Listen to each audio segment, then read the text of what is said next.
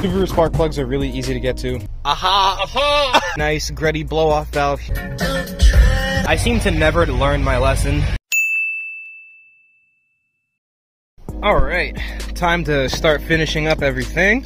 What is going on, you guys? Welcome back to another video. Today I am just putting in my spark plugs and really just kind of going through the motor, making sure that everything on there is good. This video is probably going to be spread out over a couple of days because that's what I've been doing for the past few videos. Please make sure to comment, like, and subscribe, and let's get on with the video.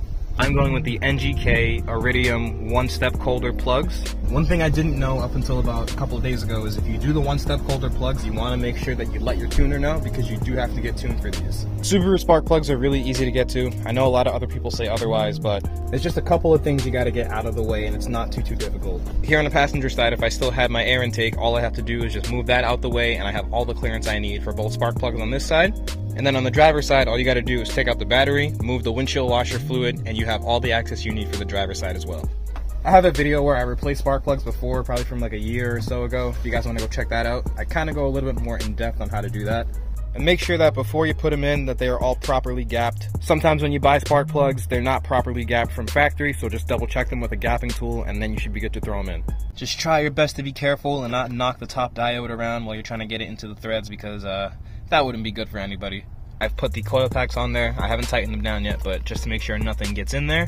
That side is completely all set. And then the driver's side here, like I said, all you gotta do is move the windshield washer reservoir and your battery, and you have all the space you need to get to both spark plugs. I've already put them both in there. Now all I have to do is just get the coil packs, put those on, and this side will be good to go as well. A quick tip for putting in that back coil pack, so cylinders 4 and cylinder 1 or 2, I believe. So to get those out and to put them back in, you're going to want to flip them 180 degrees as you're pulling up, and then same when you're putting it back down, put it down 180 degrees the opposite direction, and then flip it back to where it's supposed to be. I realized that's actually kind of hard to explain, so let me just show you. So for this back coil pack, you'll notice when you try to pull it out, you don't really have the, oh. Alright, never mind. Normally you want to flip it like this, put it in, roll it, and just like that, you'll be in there. But hey, less work for me, that's fine. Now I am just trying to reroute my wiring harness, make it look kind of pretty in here. Also, shout out to Cameron, he brought me over the STI top mount. And we got our nice gritty blow-off valve here. They also brought me 4 coil packs, my oil dipstick, and an extra Xbox controller so we can play video games later. You guys want to see us shredded on Rocket League and a bunch of other stuff? I stream on Twitch and also have a gaming/music channel, which I'll leave a link to in the description box down below.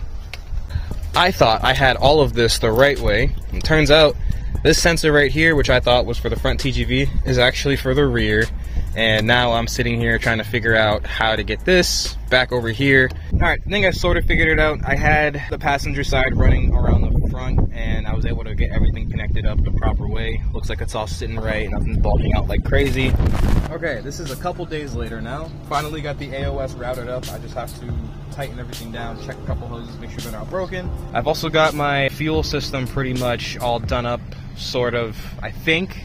I've only ever done this one other time, guys, so I apologize if I'm not giving you all the information you need. I'm still learning as you guys are learning. This entire mess of hoses and wires back here is a lot neater than what it used to look like, so I'm very proud of myself. I still have to take care of this crank position sensor and also this knock sensor situation back here.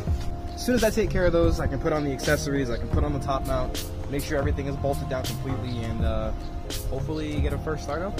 There goes one of those lines I need to replace on the AOS. I think that's literally the only one that has to get replaced. That was the only one that broke while I was trying to move everything around.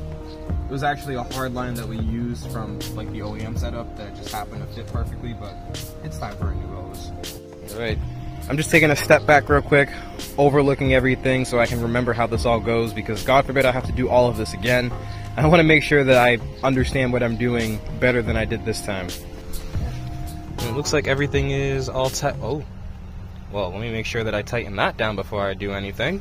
I've honestly just been running around in circles a lot, trying to make sure that I don't misstep or miss anything, because I'm very, very nervous about this first startup.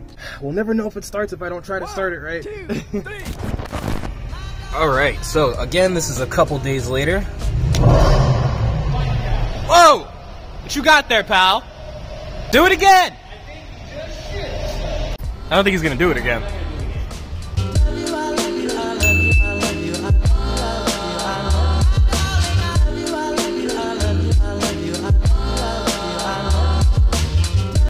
it's time for a quick O'Reilly's parts run and also a quick update for you guys. So AOS is completely routed up. I just had to do a lot of trimming and making stuff look pretty, or as pretty as I can with all these hoses and everything back here.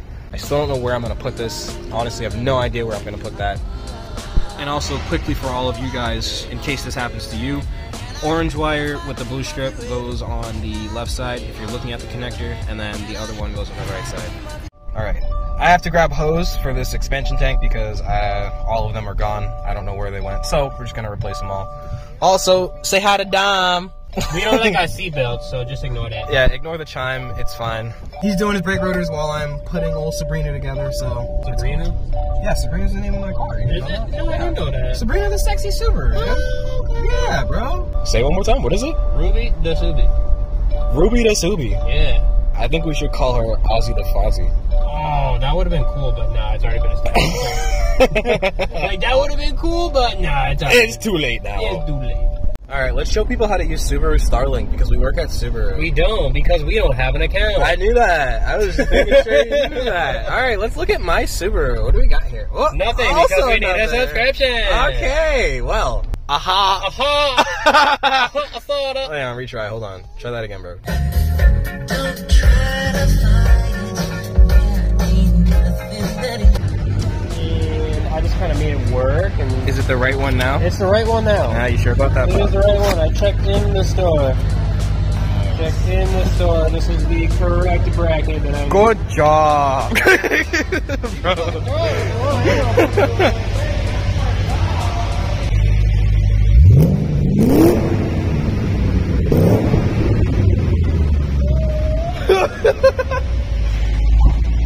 I'm fast as fuck, smell great. Hoorah!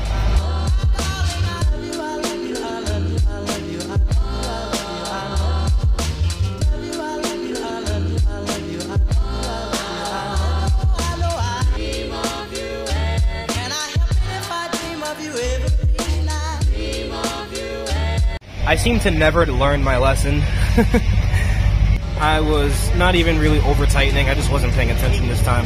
No big deal, but that has to get drilled out, and then that'll be in there. And I can throw the front together and that should be all good to go. I also have to put together the EGR, but I forgot how to do that, so we'll get back to that later. Only things I have left to do now are just accessories, coolant expansion tank, and still that knock sensor. Fuel's all routed, AOS is all routed, clamped up, everything is all good.